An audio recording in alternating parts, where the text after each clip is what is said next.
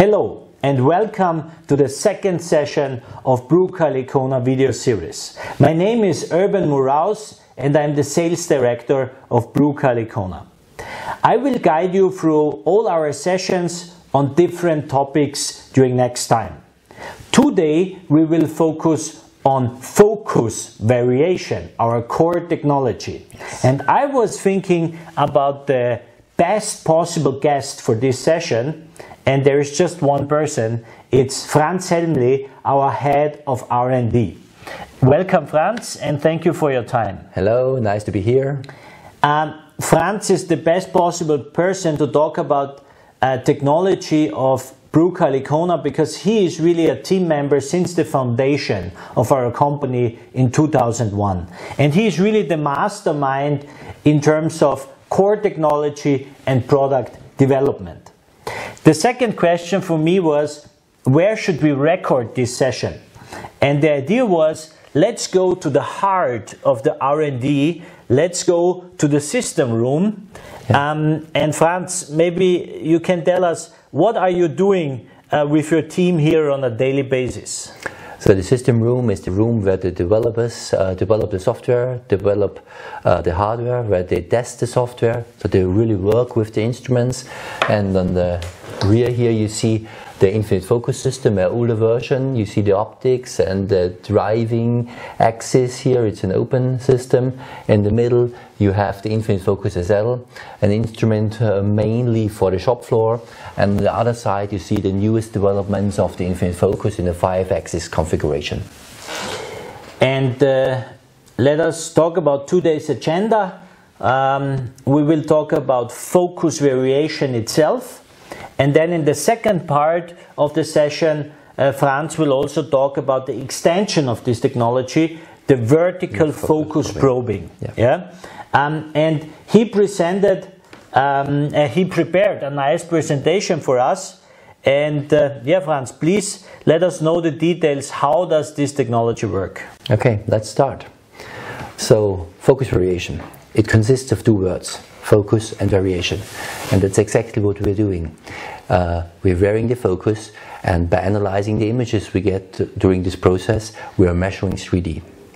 Let's take a look at this graphics. Here is a guy with a digital camera. And I think you will know it when you take an image. Some parts are in focus and some parts are out of focus. And mostly the parts you want are in focus. That's typically something you want. In our situation, the guy focuses on the car at first. And then you see that the tree is out of focus. When then the guy with the digital camera goes in the direction of the car, he will realize that the tree gets in focus and the car gets out of focus. And when the guy is clever, he has recorded the steps he was going to the car. And this number of steps is the distance between the car and the tree. So he has measured something, and this is focus variation. So by varying the focus, recording the steps, then he can measure something, or you can measure something. Some of you ask the question, maybe, why is something out of focus and why is something in focus? And this is because of the light cone. This is because of the numerical aperture of the optical setup. On the graphics here you see an optical setup where you have lenses, and the lenses form a light cone. And the light cone can be very small, small angle, small numerical aperture, or the light cone can be larger, a larger angle, a larger numerical aperture. When the aperture is larger, the images are crispier, the images have more information, but also the depth of field, what is in focus, is smaller. And this really helps us for focus variation.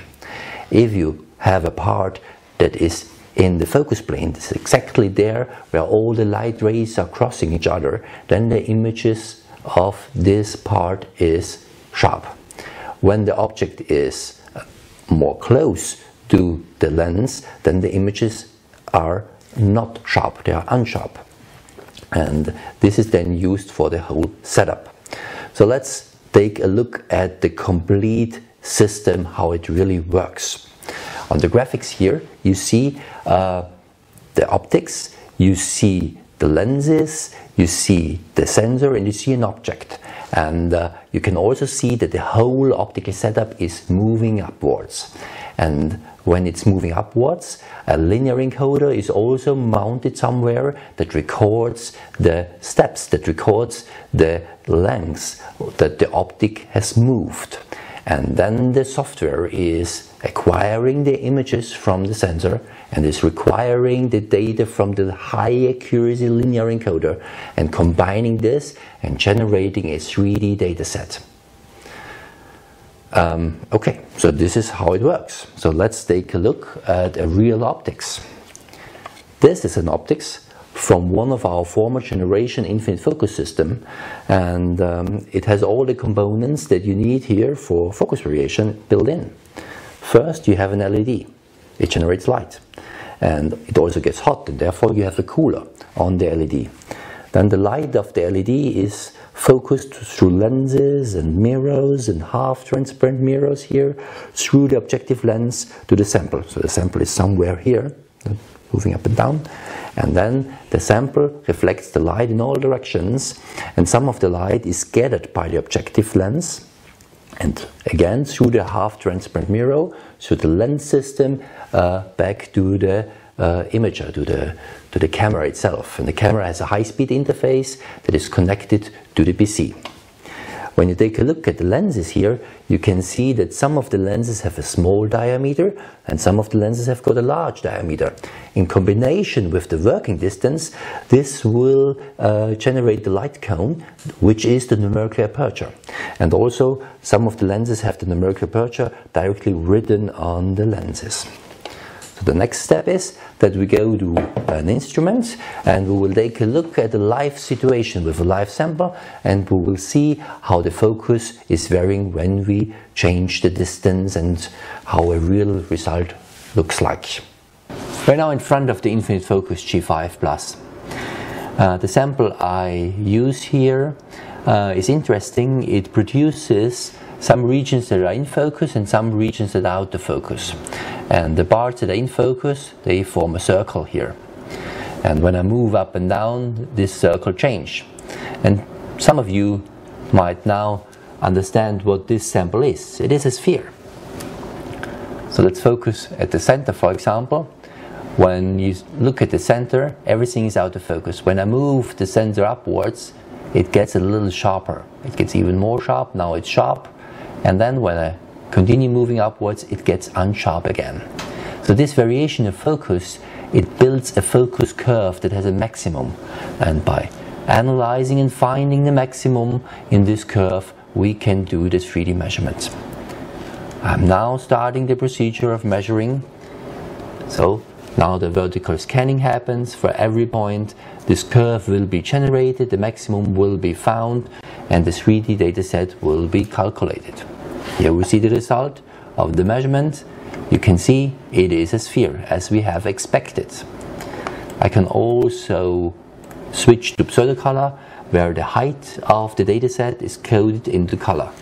And this dataset is now able to give the operator the information of the form and of the roughness. So further processing can be done. So back on the table again. Franz, thank you very much for the explanation in the first part of our session. You're welcome. I think you explained it in a quite simple way, so it seems that you understand the technology. Yeah? You're right. I hope so. But now, as we have always challenges in the sales team, our customers are requesting a lot of features. And it was always the discussion, what is about the sidewalls? Okay. What is about more than 90 degrees? What is about the comparison to tactile systems that can come from the top and touch the sidewalls? So we gave you a challenge a few years ago, and I think you made a perfect job with your team. And you accepted the challenge, and you have a solution for this. And this is now the second part of our session. Please explain us the solution that you have for this kind of applications. Okay, thank you. So the solution is vertical focus probing.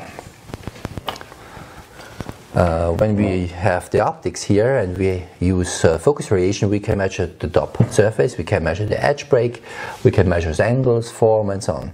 But we cannot measure the sidewalls. When we have the software extension vertical focus probing, we can also measure the sidewalls here, and I show you now how it works.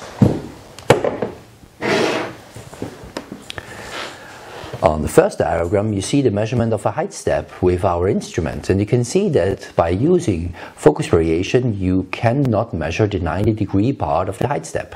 That's not what we want. On this diagram you see the same measurement situation when we use vertical focus probing. You get the 90-degree part of the height step. So to explain how it works, I want to show you different situations. Let's start with a flat sample. On the diagram you see a flat sample. We project the light with coaxial illumination through the objective lens to the sample. The sample then reflects the light in all directions. We assume in this case diffuse reflection. So we make use of the full numerical aperture. The next situation here shows the situation when we tilt the sample a little bit more. In this case, we also make use of the full numerical aperture, so nearly the same information. So let's tilt up even more. Let's go to 90 degree. In this diagram you see the 90-degree situation, and here you can see that we get back light from the surface, but we don't use the full numerical aperture. It's not possible, but we make use of the half numerical aperture. We get back light. The light is not so much, it's less light, but it's enough light for our instrument to work with. And now let's do even more. We tilt more than 90 degree, and now you can see in the diagram, even if the angle is more than 90 degree, we get backlight. And this depends on the numerical aperture. When we have larger numerical aperture, we can measure even more than 90 degree. If the numerical aperture is lower, we can measure 90 degree and maybe 1 or 2 degrees more. So also here, the numerical aperture is very critical for our measurement instrument.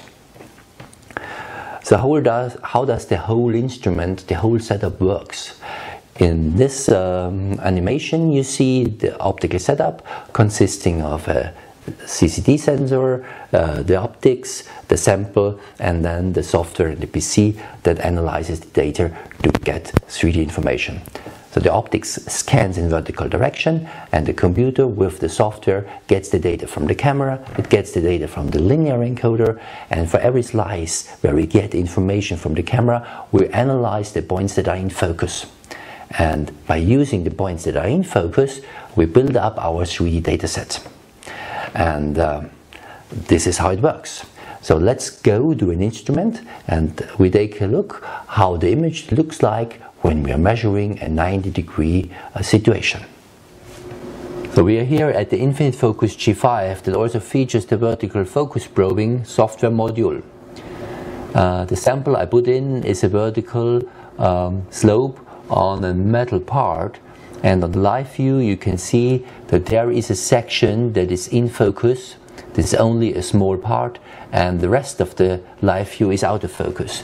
So we are looking at the vertical slope, and when I change the position of the sensor in vertical direction, you see that this behavior changes but the position doesn't change. So we are focusing on the vertical slope, and what I do now is I start the measurement. Now the system is scanning and storing all the points that are in focus for each position and combining this to a 3D dataset. And in a few seconds we will see the result dataset. And here it is. We will see, or we can see a vertical wall that was now measured, and we can also see small variations on the surface. We see a waviness, we see the surface roughness, and this dataset can now be used for further processing. For example, to measure the flatness or to measure the distance between two of those datasets. So now you have seen how vertical focus probing works on a real application. Vertical focus probing is mainly used for coordinate metrology. In this field, the famous ISO 10360 is used to measure the performance of such an instrument. The main procedure is to measure the distance between spheres. In this diagram you can see how a tactile coordinate metrology instrument measures the distance by probing the spheres on the horizon. With focus variation and vertical focus probing, this can also be done now.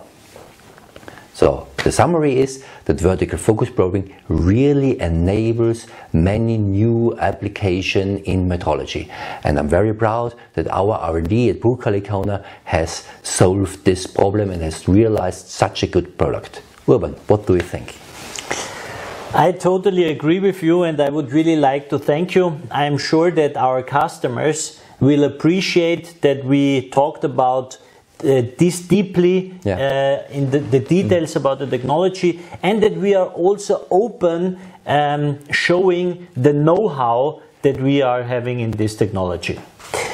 So I would like to thank you very much for your participation in the second session of our Bruker Alicona video series, and it's already time to invite you to the next session, to the third one.